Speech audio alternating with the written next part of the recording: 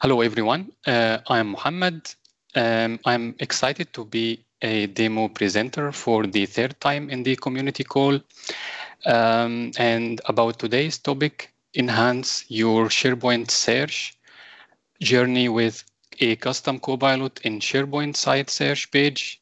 Very long title, but to make it simple, let's start integrating a custom Copilot in the SharePoint site search page.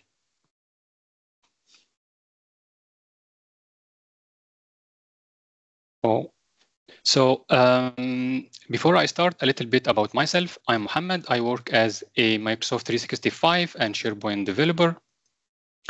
Also, I'm tech lead at Atea Global Services. I'm passionate about contributing to the community and crafting solutions for teams and SharePoint online. You can connect with me on social platforms that are mentioned in the slide. Check out my GitHub repo samples and my blog website. The agenda for today is about an introduction, then how things are working, then the fun part, demo, after that exploring the code, and then sharing project links. Many of us utilize the SharePoint search, but based on my observations, it seemed that several SharePoint end users, particularly those who aren't developers, struggle a bit to effectively use SharePoint search to locate the desired content within SharePoint.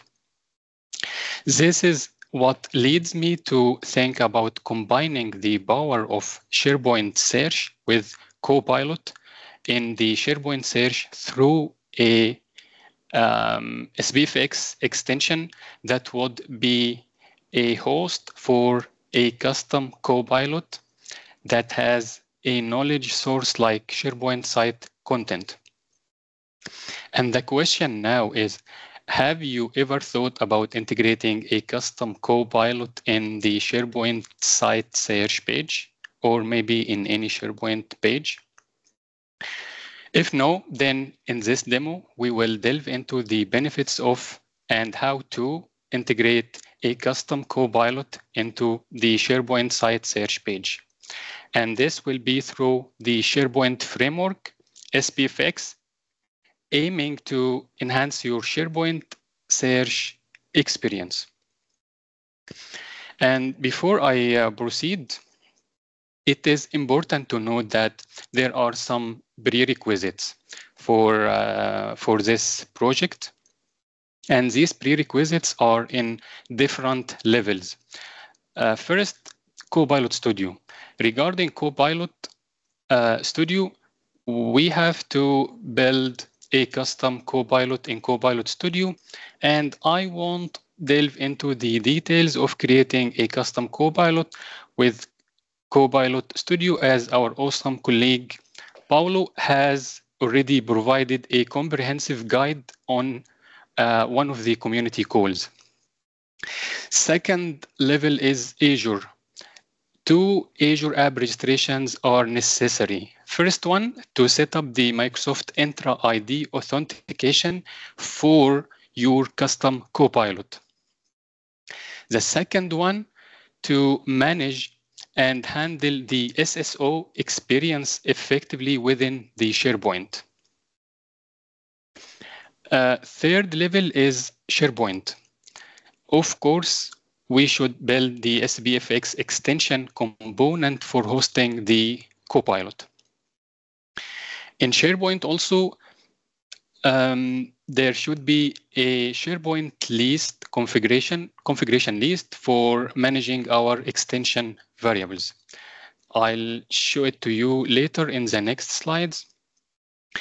And the focal point of our talk today is going to be about the SPFx extension component.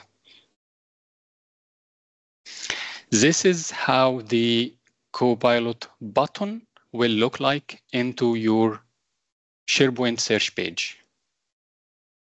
And once you click on this button, you will have a panel like that for asking the Copilot questions and getting answers.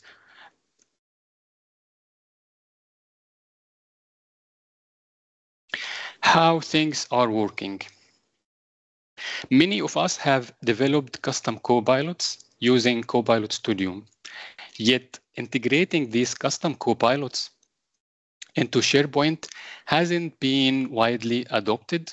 It's clear that there is a strong interest in the roadmap feature that we are all waiting for, which is building your custom Copilot in SharePoint. For those eager to explore similar capabilities sooner, today's sample project can serve as a temporary solution until the official feature is available in SharePoint for all users. But how it works? First, we should build, as I mentioned, we should build the custom Copilot that will be capable of answering questions by direct it to the SharePoint site as a knowledge source. Then generative answers feature will simplify the process of creating conversational interface for end users. Then the end users will interact with SPFx component, hosting the SPFx component that will host the custom Copilot in SharePoint page.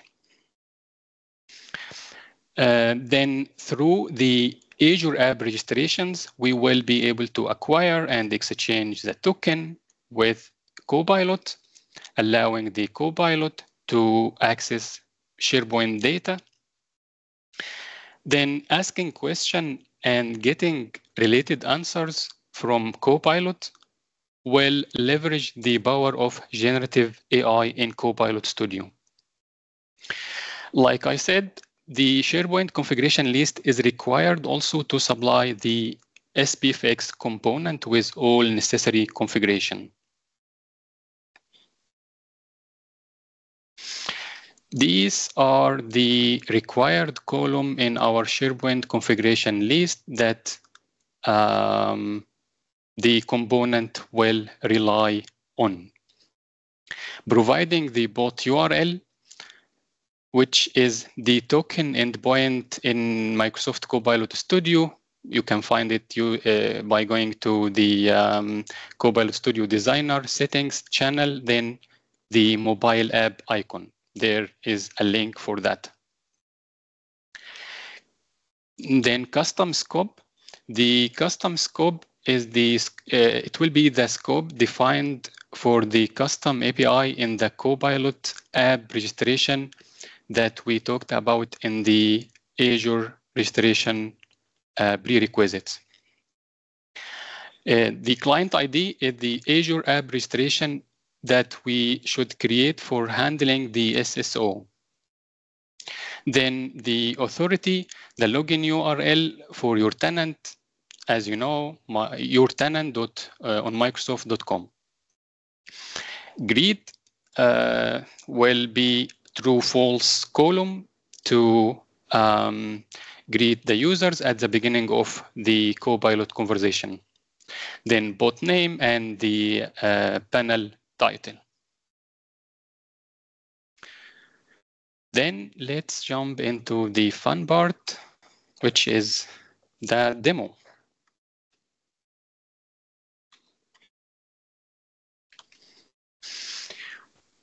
Well, I'm running my SPFx extension in the background, so it is up and running, hopefully. And the SPFx extension component will render this button, and by clicking on this button, it will open the panel, and the Copilot is saying, hey, how can I help you? And I prepared a few questions, but before asking question to our Copilot, imagine a scenario where you are in the SharePoint site search page and you are searching for something and you got some results.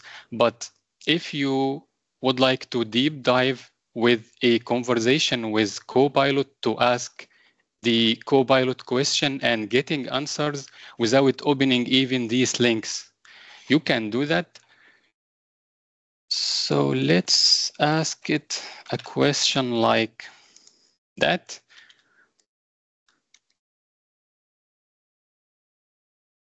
And I will not give up on that, and I will ask again.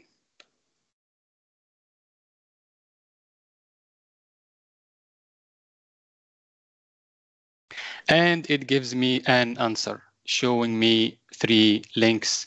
And these links, most likely it's SharePoint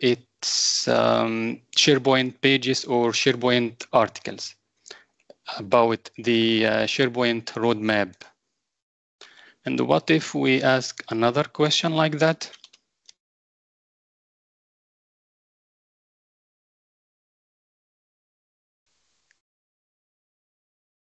So it gives me the main features of SharePoint roadmap, including the SharePoint framework and some stuff like what are the latest SharePoint roadmap features.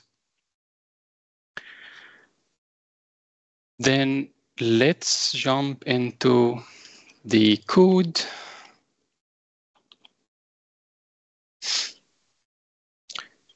So the code here, let's start with the XML template for creating the configuration list. It's here in the template folder. It's a simple XML template. You can use PNB partial to create your list. Very simple list with some columns as we explained. And let's say that our SPFx extension have 2 main parts: components and some few handlers to handle the functionality. There are 3 main components. First component is a button that we saw, but behind the button there is another component, which is a panel, and in the panel there is another component, which is the Copilot form. So these are the main 3 components. But probably you are asking question like, how are we rendering this component that will render panel, that will render form? It's here from the starting point of our SPFx extension. We are initializing the PNB.js handler in order to get the configuration list from SharePoint, and using few handlers like SharePoint page handler, mutation handler, DOM handler. We are continuing with the functionality, and one of the important things here is the SharePoint page handler that contains a function to render the main component, which is the Copilot button, by checking for the main element that has specific ID. And if we have this element, then we return we return promise.resolve. But if we don't have this component or element with this specific ID, then we are checking for specific node to render our button that will call the Copilot. Of course, there is also the MSL wrapper handler to handle the authentication and single sign-on. And yeah, these are the main functions in the SPFx component.